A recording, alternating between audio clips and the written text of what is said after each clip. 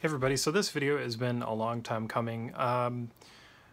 I've largely let 2017 pass me by, but I'm back with another video, and we're back with another episode of Fun with Linux.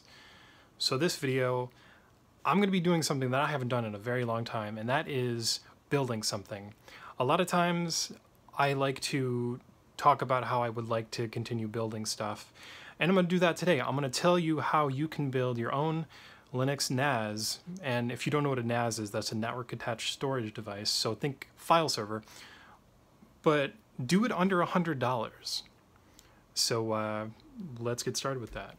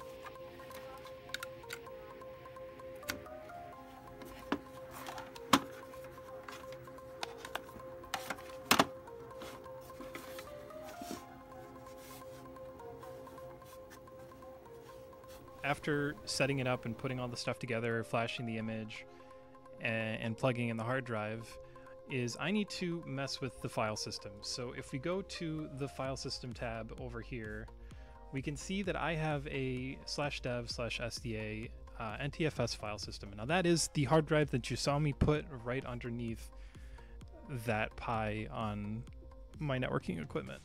Just select SMB and go over here, and there's even Win support and different logs. You can set passwords, asynchronous. There's so many options. This is crazy that you can run this on a Pi, to be quite honest. Well, once you turn it on, you just go over to shares, right? And click add. And I have this NFS share here, but I'm going to make a new share. And I do that by selecting the right device, finding the path. And for my Samba share, I'm going to do it for the entire device. So I've set up a couple of shares, and I had to set up a user, and me being me, I gave it every single group permission. But I went through and I set up a Samba share. I have my NFS share, obviously, and I'm going to be using that. But I figured for the purpose of this video, because people are going to be interested in how to get a quick and easy network share, I set up a media folder share, and it's time to connect to it. So if we remember my IP address for the Pi, which is 192.168.145, we know that the Samba protocol is this, so I can just go straight into my media folder, connect as a registered user, and now I have access to my Raspberry Pi, and I have access to everything in my media folder, so we can go through my movies. I can open up and get sued by the copyright gods for this movie, and this is being delivered straight over my Raspberry Pi, right over my network. There's zero lag, full featured, and I can open Taxi Driver if I want to. That loads just fine. I've got TV shows, so we could watch. And this is all being delivered directly through the Raspberry Pi, all for very little money. So everybody, I hope you liked this video. It was, like I said, it was a long time coming. I really needed to get out there and rethink my content. I've got a website up now that you guys can check out, and you can follow the inner workings of what I'm doing day to day related to this channel. I know I have the Reddit and no one uses it, but that's there too.